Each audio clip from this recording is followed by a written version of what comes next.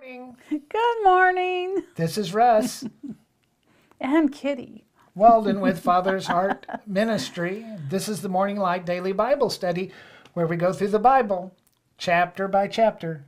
Get our whole Bible and back. Get our whole Bible back. We love it. Today we're on Genesis 45. And the title of this study is Jesus is our Joseph. Now, why do we say that? Because 1 Corinthians 10:11 says that the things that are recorded in the Old Testament are there as an example, as a message from God to us in the narrative on whom the ends of the age have come. So we have to read this. If you just read this as history, it's not going to help you. Right. You have to read this and say, what is God saying to me about who Jesus is to us from this chapter? So Genesis 45, Jesus is our Joseph. In this chapter, Joseph reveals himself to his brothers, and he doesn't hold them any ill will even though they betrayed him, because he sees that all of the events that brought him to Egypt were orchestrated by God to the salvation of his family. Amen. So Kitty, why don't you begin and just read the entire chapter, Genesis 45. Okay, verse 1. Then Joseph could not refrain himself before all of them that stood by him, and he cried, Cause every man to go out from me. And there stood no man with him, while Joseph made himself known to his brothers. And he wept aloud, and the Egyptians and the house of Pharaoh heard. And Joseph said unto his brethren, I am Joseph. Doth my father yet live? And his brothers could not answer him, for they were troubled at his presence. And Joseph said unto his brethren, Come near to me, I pray you. And they came near. And he said, I am Joseph, your brother, whom you sold into Egypt. Now therefore be not grieved, nor angry with yourselves, that you sold me hither. For God did send me before you to preserve life.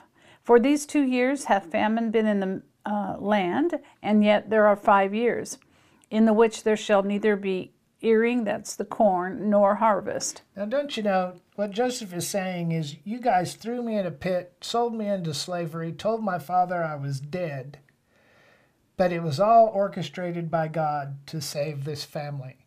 What a message that Judas should have heard. Wow.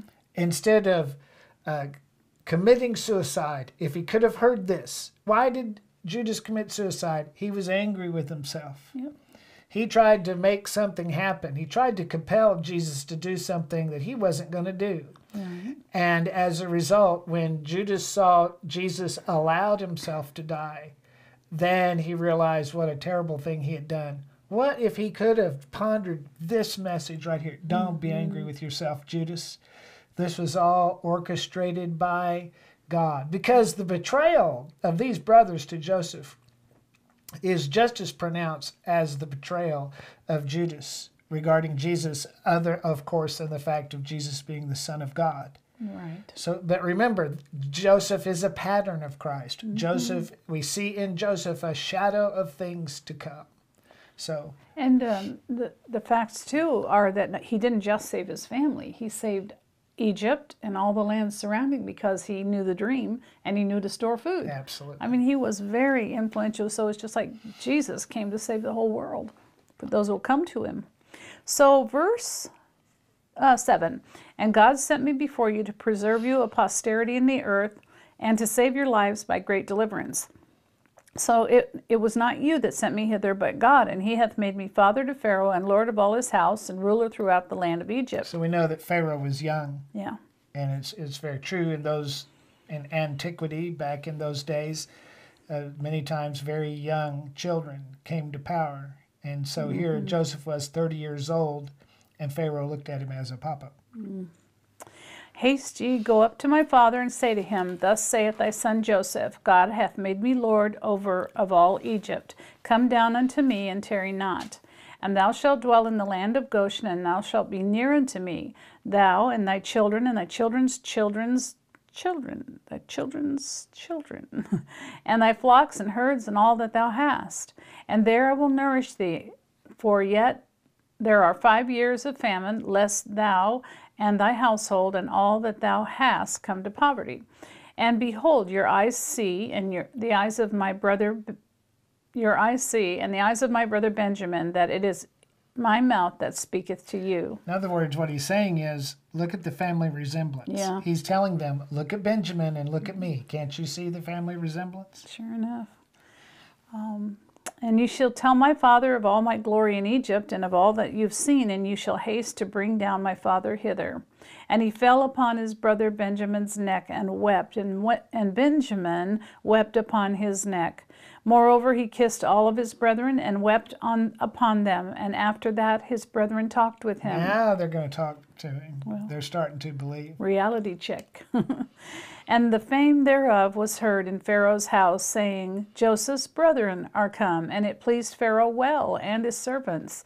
And Pharaoh said unto Joseph, say unto thy brethren, this do ye, lade your beasts, and go, and get you into the land of Canaan, and take your father and your households, and come up unto me, and I will give you the good land of Egypt, and you shall eat the fat of the land. Sounds like something the father said. Now thou art commanded to do ye this. Take your wagons out of the land of Egypt for your little ones and your wives, and bring your father, and come. Also regard not your stuff, for the good of all the land of Egypt is yours. Just leave everything behind. Don't pack. Don't pack. And the children of Israel did so, and Joseph gave them wagons according to the commandment of Pharaoh. Excuse me, I have a little hiccup here. Verse 22. Thank you. The commandment of Pharaoh.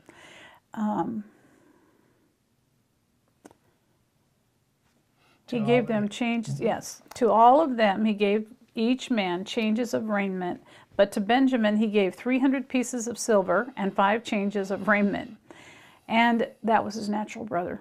And to his father he sent after this manner 10 asses laden with good things of Egypt, and 10 she-asses laden with corn and bread and meat for his father by the way. So he sent his brethren away, and they departed, and he said to them, see that you fall not out by the way. And they went up out of Egypt, and they came to the land of Canaan, unto Jacob their father, and told them, saying, Joseph is yet alive, and he is governor over all the land of Egypt. And Jacob's heart was fainted, for he believed them not. And they told him all the words of Joseph, which he had said unto them. And when he saw the wagons which Joseph had carried to him, the spirit of Jacob in their father revived. And Israel said, it is enough. Joseph my son is yet alive. I will go and see him before I die. And he lived after he got to Egypt another 17 years. Yeah, I read that. So this chapter of Genesis conveys the account of Joseph revealing himself to his brothers. The occasion of Joseph being so moved, if you look back on the chapter before, remember Judah came and had a private conversation. He said, let me talk to you privately. And he was so moved at the compassion of Judah, willing to sell himself into slavery for Simeon and for Benjamin. Judah's interceding. He's offering and saying, if I don't go back with Benjamin to my father, and he would rather be a slave in Egypt than to return home to Jacob without Benjamin. It's a perfect picture in Judah of Jesus interceding before the Father for sin-sick humanity. Jesus offered to take on our punishment. Judah is offering to take on punishment rather than to return. And in Jesus' case, he doesn't want to go back to heaven without captive humanity being set free from sin to be in the kingdom. And it's sin that we're dealing with. It's the sin of these brothers against Joseph that is at issue here. And Joseph, then through the entire interaction in all these chapters, he's dealing to mitigate that by his own compassion. The righteousness of these brothers stood in the compassion of Joseph. We're not righteous because of anything we've done or anything we can do. Our righteousness is in the loving kindness of Jesus being willing to pay the price for us, and our confidence in that loving kindness to uproot our lives and to come to Jesus as these brothers are being compelled to come to Joseph. Amen. In verse 1, Joseph can't contain himself, and he orders all the Egyptians out of the room that they might not witness as he pours out his heart to his brethren. And notice, this is also a picture. Joseph telling all the Egyptians to get out. This is a picture of the compassion of Christ for us, bought by his own suffering. Egypt is a type of the world, and the world has no part and no place in the work of redemption, either as a witness or as a partaker. There is a place of intimacy, and we don't get this in the church today.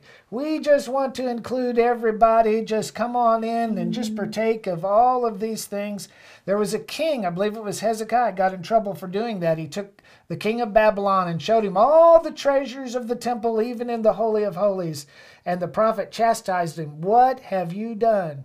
There is a place of intimacy with God. And there's a place of intimacy in the indwelling of the Holy Spirit that people out there in the world, you have to say to them, get out. This is not for you. Just as Joseph told the Egyptians, you get out. But notice that they heard. Yeah. They didn't see it, but they heard it. Heard a sound. And that what they heard is for us the hearing of the gospel. Sounds like good news to me. And when they found out what was going on, all the Egyptians were rejoicing. You see how it's a picture of the gospel transaction? Sure. But the mistake that the church makes today is, oh no, you just come on in. We're just going to show, we're going to give all this to you. We tell people they can become born again without repenting. They'll go to heaven whether they give their life to Jesus or not. It couldn't be more wrong. And that is revealed. It's conveyed in type and shadow in the chapter that we're studying. So even though Joseph clears the room, his weeping before his brothers is heard. Nonetheless, he makes it known. He makes himself known who he is, and he asks if his father does in fact live. And the brothers are just speechless before Joseph. The brothers are unable to grasp what is actually taking place right before their eyes. And isn't that the struggle of the believer? Joseph is a type of Jesus, our big brother. And we have such a hard time. We should go our entire life struggling to believe the implications of the cross, the love that sent Jesus to the cross. And Joseph is trying to convince them, as Jesus, by the indwelling of the Holy Spirit, by the word of the gospel, is trying to convince us. And so the brothers are struggling, and he says, hey, come near to me. And saying plainly, I am Joseph, your brother. I am the brother you sold into Egypt. And again, this just speaks eloquently as a type and shadow of Jesus himself calling the skeptical and the unbelieving to him, declaring that he is our brother, sold into the sufferings of the cross for your sake and for mine. When you struggle to believe God, the answer is not to go buy the top 10 books on the Christian book sellers list. The answer is, if you could ask Jesus, Jesus, I'm struggling so much to have everything that your word promised. What do I have to do?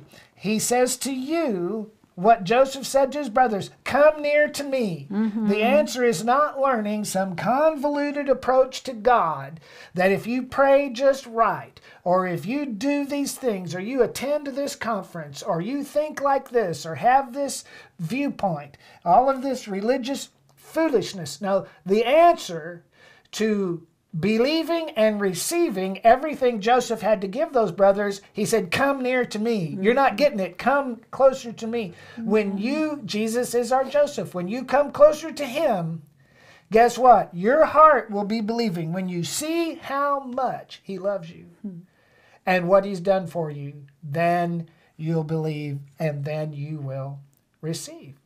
Amen. So Joseph's heart, and by extension the heart of Jesus, is not that his brothers grieve or be angry with themselves. God doesn't want you to grieve. God doesn't want you to be angry with yourself. That doesn't mean that betraying Joseph was okay, because it wasn't. Right. That doesn't mean that sin in our lives is okay.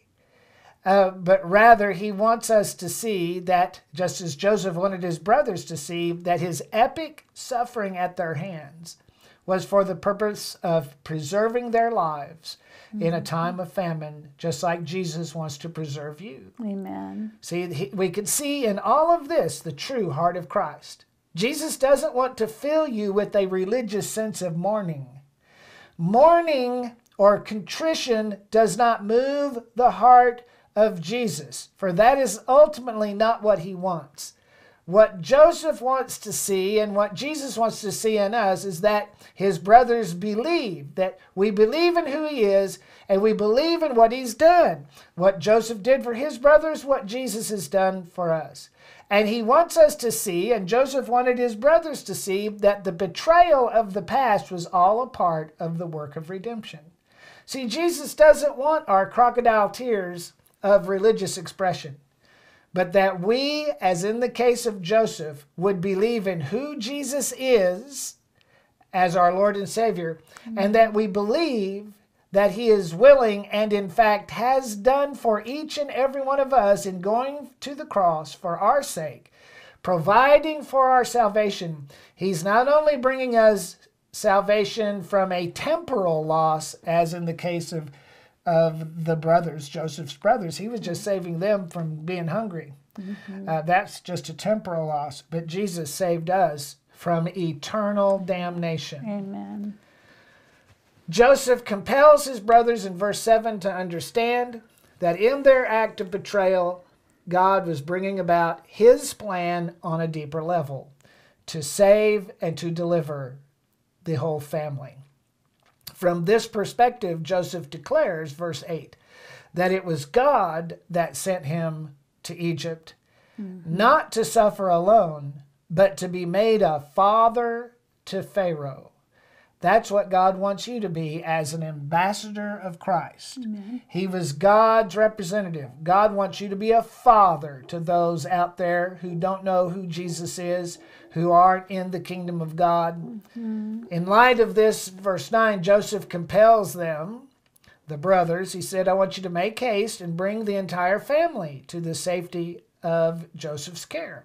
Just as in the light of the work of salvation, Jesus wants us to make haste and bring our family in and bring our loved ones. This is the heart of evangelism right here. Right there. Because you are saved, hey, make haste and go sit in church and look at the back of somebody else's head. No, make haste. Bring your family in to this work of salvation.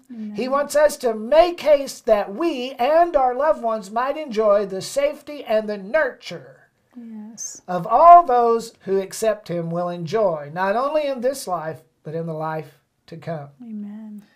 Now, while staying in Egypt, Joseph's family will live in the land of Goshen, in order to be near to Joseph, that all the children and the flocks might dwell together. Now, Goshen means drawing near. I like this. Come dwell in the land of drawing near to Joseph, who is our Jesus.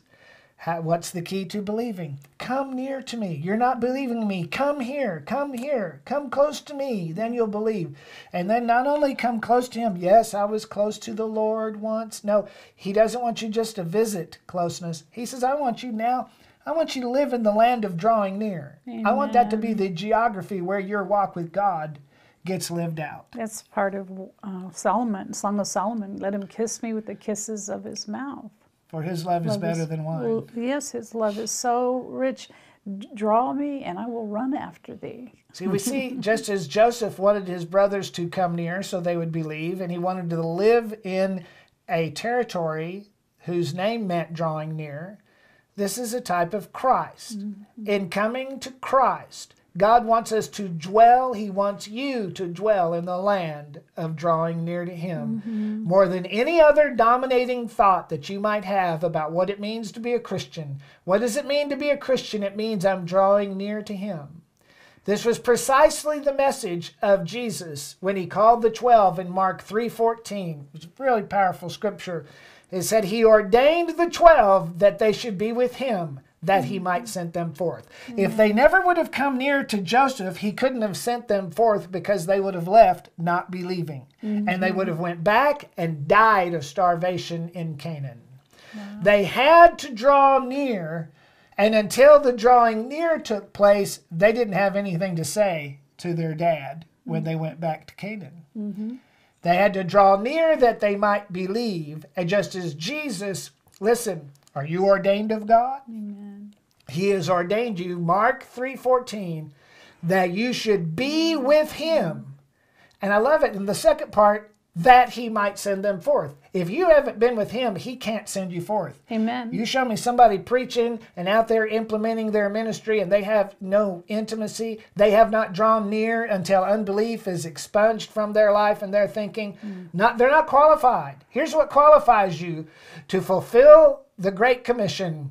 It's the quality of your drawing near. Are you living in the land of drawing near to him? Everything else is religious foolishness, and you may safely jettison it. So what do you think you are called to? Most of all, what is the high calling on your life? It's more than preaching. It's more than going to the mission field. It's more than any other thing that you might think you are called to. You are foremost and above all called to the spiritual land of Goshen, to the place of drawing near. By the call of Jesus, Mark 3:14, you are ordained to be with him. Any other idea, any other plan that you might have is worthless and not of God if this is not your first and your highest response to the work of Calvary in your behalf. Joseph goes on and he promises, I like this, to nourish the family for what he knows by revelation. He says there's 5 more years of famine in order to keep them from coming to poverty. He's going to nourish them so that they don't come to poverty. Amen. You see that? Amen. Hallelujah. Yeah. Jesus Finally. is our Joseph. He's our He's prosperity. nourishing you, and that nourishment will manifest itself when it's evident you are not coming to poverty. Amen. Are you poor? You need some nourishment more that can only Jesus. come from Jesus. Amen. Do you see how this reveals the heart of Jesus? Joseph is saying in verse 11, I will nourish you lest you come to poverty. Where do people get the idea that poverty is ever in the plan of God for their lives? That's blasphemy. Amen. That is blasphemy against the heart of God. Paul declared that Jesus, as our Joseph, has no desire for us to suffer lack. Look at 2 Corinthians 8:9. For you know the grace of our Lord Jesus Christ. When it mentions grace, it's talking about the work of redemption. That though he was rich, yet for your sakes he became poor, just as Joseph became poor in the prison, that his brothers through Joseph's poverty could be made rich, Jesus became poor so that you might be rich. And he's not talking about spiritual riches here. If you study the context of that 2 Corinthians chapter 8, he's talking about money. Wealth, riches, fullness that God wants you to have. He wants you to draw near to him that he may nourish you. There is nourishment you're only going to get when you come near to him. And when you come near to him, you're going to find some nourishment that will keep you from coming to poverty. Amen. And if you're in poverty, it'll bring you out of poverty. He is the bread of life. And then he says, make haste. Hey, go get the rest of the family. There's the heart of evangelism. When you get this, evangelism is not going to be a problem. Amen. And then Joseph stops and he just turns and falls on Benjamin's neck and weeps openly. Why? Because he's not in love with the plan. He's in love with us. For him, for Joseph, and for Jesus as our Joseph, he just wanted to wrap his arms around his brother. And he wept. And then he went to every one of those brothers that betrayed him. And he fell on their necks and he just cried. Can you imagine? I like Hebrews 2:11, talking about Jesus as our Joseph, said, he that sanctified and they who are sanctified are all of one, for which cause he, Jesus, is not ashamed to call us brothers. Amen. He's not ashamed of you. He just wants to fall on your neck and wrap his arms around you and just sob. Not because he's sad, but because he loves you so much. Amen. And there is Thank you, nourishment Jesus. in the nearness. Are you Yes, listening? that's good. And that nourishment, along with other things, will keep you from being poor. So the events taking place here are made known to Pharaoh, and he adds his command to the urging of Joseph for them to return and to retrieve their father Jacob and the balance of their households and come back again to Egypt. Now Pharaoh wants them to come to Egypt. Can you imagine God moving so much that even people out there that don't even know God want you to obey God? Just go ahead and obey. He wants them to come. And so they returned to Canaan. They informed Jacob of everything that's taking place. And of all the good news regarding salvation from the famine, Jacob is primarily interested in one thing. He said, it's enough. It's enough. So, okay, I get it. We don't have to worry about the famine, but all that really matters to me is my son Joseph yet lives.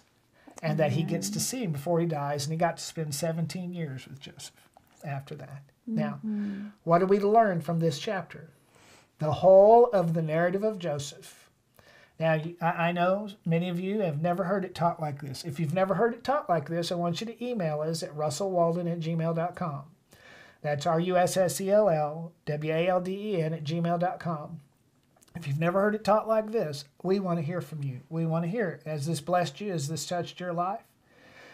This whole narrative is a picture of Jesus.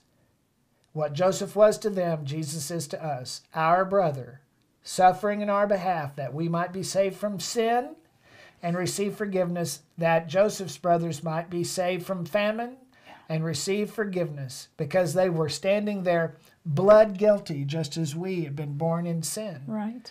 And as a consequence of our own transgression, we need a Savior just like they needed a Savior. And Joseph was abundantly willing to extend to them the clemency of his love. And even so, Jesus is abundantly willing. But look at everything Joseph is dealing with here, just as Jesus deals with us. He's got to overcome our unbelief. Yes. Unbelief that is a manifestation of a lack of nearness to him, because he says, come near. If you come near, you are nourished with the authenticity of his love. And you're going to believe him for anything you have need of. Amen. Why don't you pray?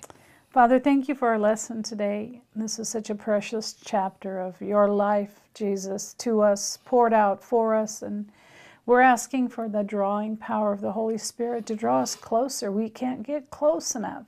I know it's true in our relationship. Russ and I just can't get enough of each other. We just so want to be touching, holding all the time because we are so in love. Let that be carried over into our walk with you, our life with you, and cause others to inquire of the hope that we have within us. That is Jesus. And we thank you for it in Jesus' name. Amen. Amen.